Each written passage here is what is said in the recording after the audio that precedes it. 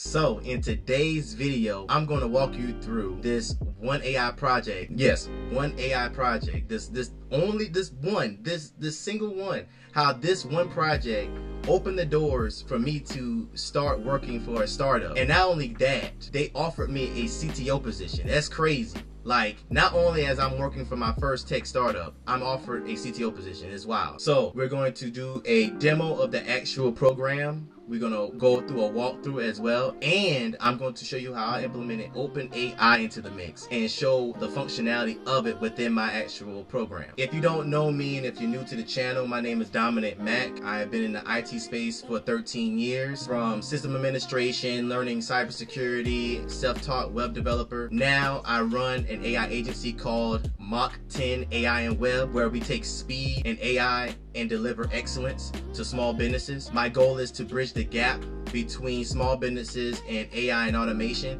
and hopefully to make it easier for them to understand and how it is very, very important to implement it within their business. Now, with that out the way, let's get to it. So we're gonna start off with a demo.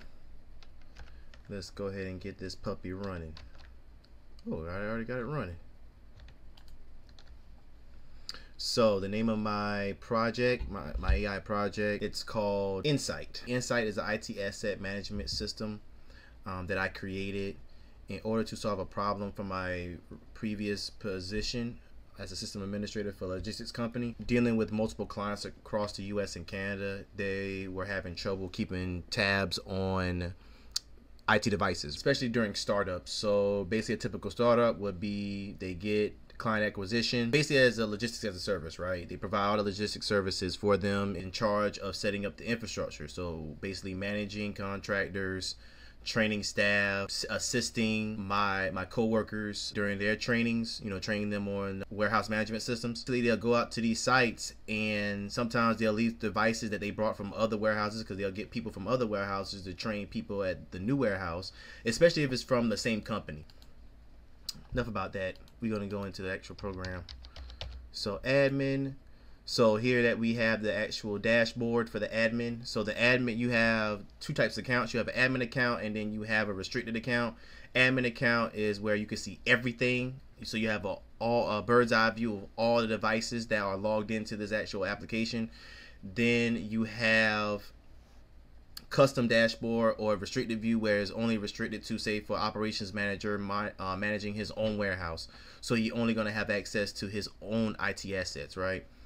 So yeah, as you can see, I got categories, overall count. I can give you the device location and software locations where it's being used. I got you list of sites, purchase devices, assign users, so you know which users assigned to which device, device expiration warranties, and then I got recently added. So whoever comes into the program and add a new device, you'll know who added it and when they're added and what time they added it. Up here, like, you have these right here showing the number of hardware, software, employees, and sites are in the program. Warehouses. So since it's the admin portal, you can literally see all the warehouses that have been implemented. So if you go into one of them, you can come in here and be like, oh, there's no asset. Let me give you one that has assets in it. So Starbucks. So this one, you see you have all your assets right here, hardware and software below. You can add software, delete, add software, add devices. You can download a CSV file of all your devices. Right now, I only have it for just the hardware, and then you can download all the barcodes for your hardware as well.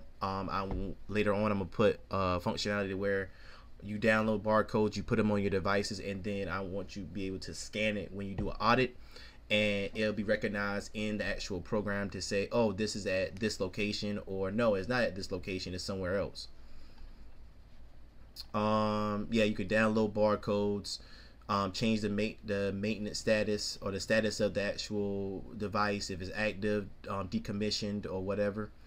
That's about it. I have pagination, so I think it shows like maybe 10 devices per page.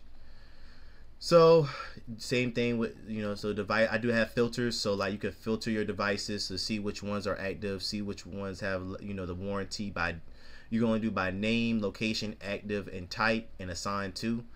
So like, for example, give me all the laptops, filter. Laptops. Give me all the desktops, filter. Give me all the mobile phones, filter. You know what I'm saying? So, or any type, filter. filter functionality for both, excuse me, software and hardware. And now to the good part, the assistant. So I implemented AI into this program just because when I was working for this company, it was just only me and another coworker of mine, and we were the only tier 3 administrators, help desk, whatever. We wore many hats in this. I wore many hats in this position, me and him.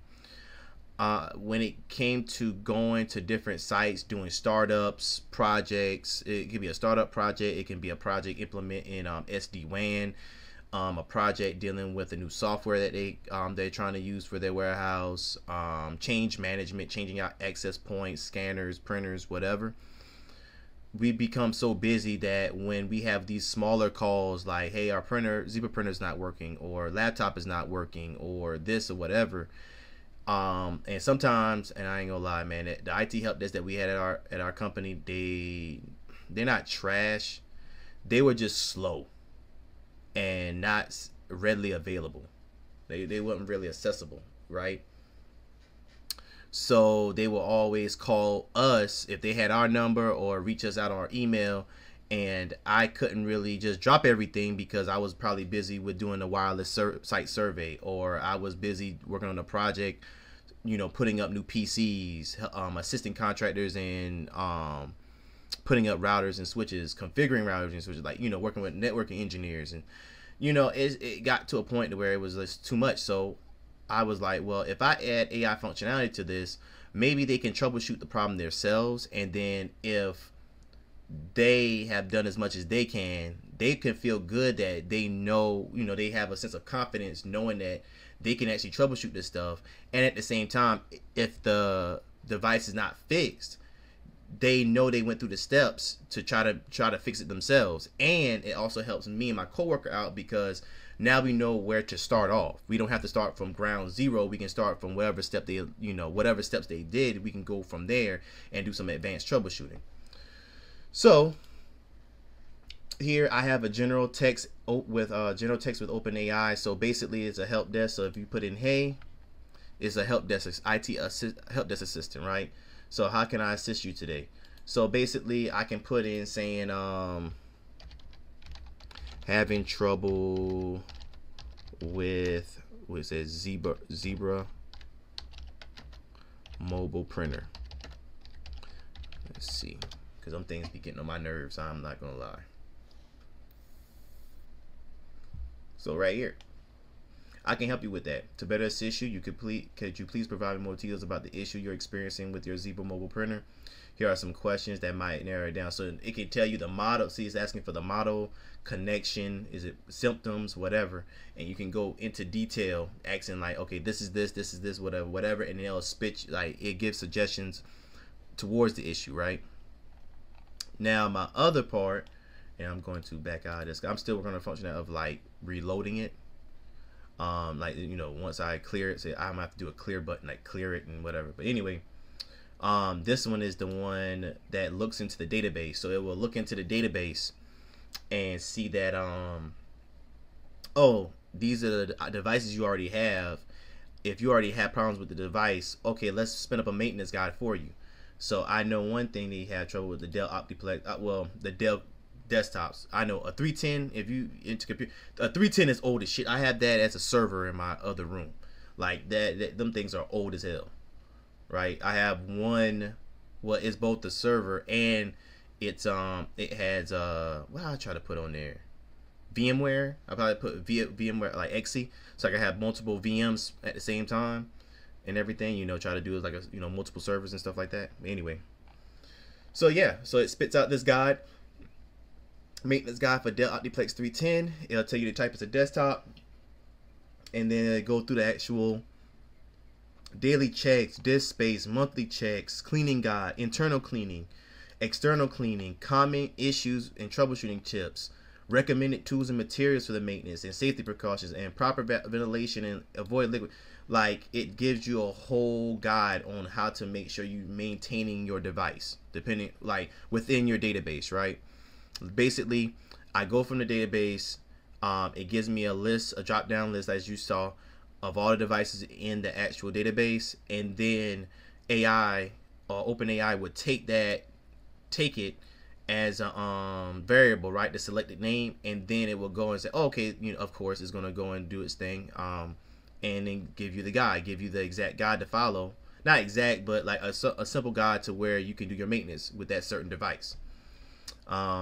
So in the back end, I've used OpenAI to do it. So this is the actual code. As you can see, I'm using Django, the web framework. I work with Python. I love Python. So then when I got into web development, and I wanted to create websites, I was like, how I know where I could create websites? Oh, I could use Python. So I like Python just because the community is very big in Python. A lot of applications have been made up of type of Python, like Instagram, which that blew my mind. I was like, wow, Instagram is built on top of Python. So I'm assuming Python, a REST framework, using the React front end, because of course Instagram is with Meta, Facebook, and they created React. So I'm assuming, I'm guaranteed, I'm 99% sure they're using React front end, Django back end. So yeah, so you can see this is from the first prompt. This is the actual prompt I'm using for the general prompting form, right? So ask a question, give you the issues and the response here. And then for the second one, I had to do some tweaking to it. So first you can see the actual prompt. This is the prompt I gave it. So a little bit of prompt engineering, getting more into AI. So I figured, learning how to be a better prompt engineer. Just like being a software developer, dude, you just got to know how to manipulate things and how certain things are used, certain functions, methods, packages are used, right? So once I generate the prompt, and then the problem I had was when it was generating, similar to the first one you seen when it was just all jumbled together. I didn't want the guide to be all generated, all block text. I want it to be, like, as you saw, like sectioned off. So I had to create a function to basically split it by the new line comprehension right here, split it by the new line character, and then remove any empty lines. And then from that point on, once I get the split guide and the asset, then it's sent, and then I also get the asset as well. So it's bringing all the assets from the database. And then once it does that, then it gives me the selected and split guides. This is where you get the asset ID. So long if it's an asset that has an ID and it's selected within the list, then it's going to go ahead and generate the guide, and then I'm able to send it to the front end, to the HTML template. Which here, don't be overwhelmed by all this. A lot of Tailwind CSS, and I don't mind it because I rather use Tailwind than to use regular CSS at this point, because the more I've been using on Tailwind, it's way easier. Boom, boom, boom. Oh, it looks good. So forms. So this is the first form. This is the one for the generating response for the regular generate text OpenAI, which I should change that to like extra, IT assistant, help desk assistant. And then this is the second form that actually does the maintenance guide for you. Again, as you saw in the right here, this dictionary is sent, so it's going to render the request, and it's going to render whatever request that you're going to do, like a get post, right? And it's going to it's going to go to this HTML template, which you find under my templates folder down here, right? So it's going to basically, okay, this is the form I want to send all this information to, this Python dictionary to, and you're going to end up using these keys. So basically the values are what we got from the actual business knowledge,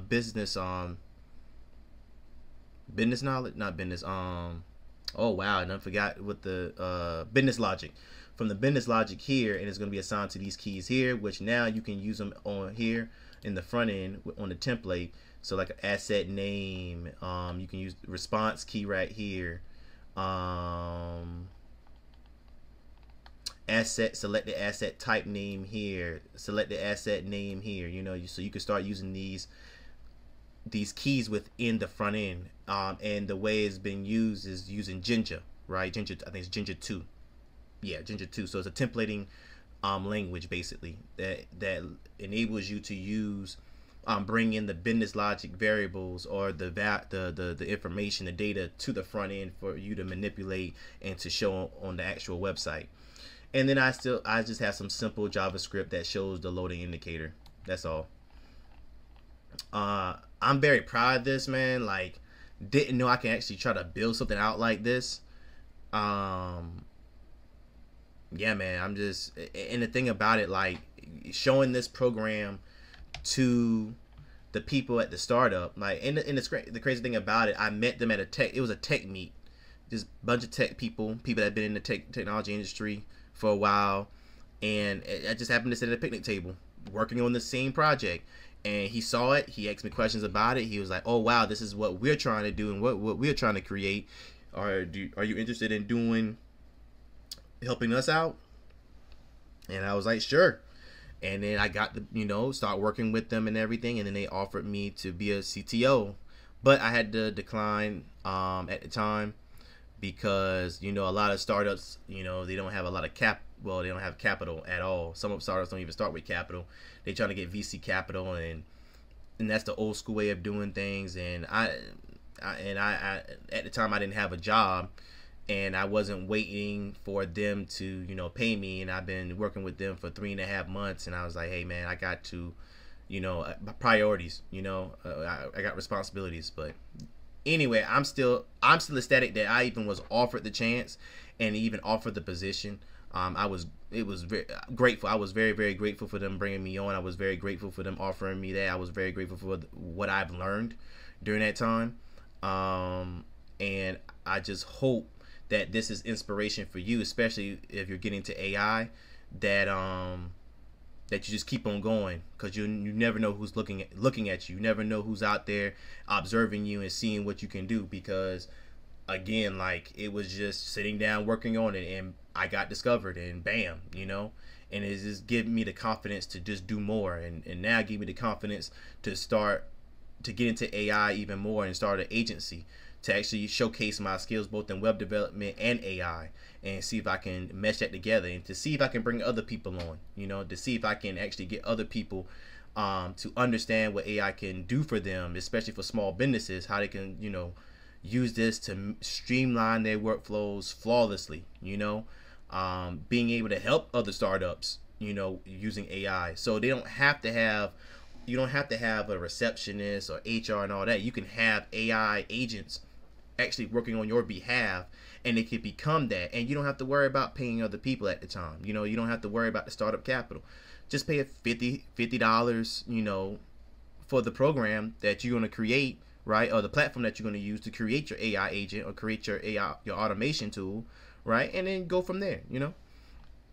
So I hope you found this video valuable. Again, I'm so happy to share this with you. Like, this is a video that's been on my mind for a while, and I really wanted to put it out there, and I'm glad I put it out there for y'all to see. I hope this gives you the confidence to continue building. That if I can do it, if somebody else can do it, you can do it, dude. And I'm grateful for you lasting this long in the video. If you found this video valuable, please subscribe down below. Like and comment if you have any questions, if you have any story that you would like to share with me about your journey. I just wanted to bridge that gap, putting AI into your business, just simply using it for everyday use. So again, like, subscribe. Till next time, see you in the next video.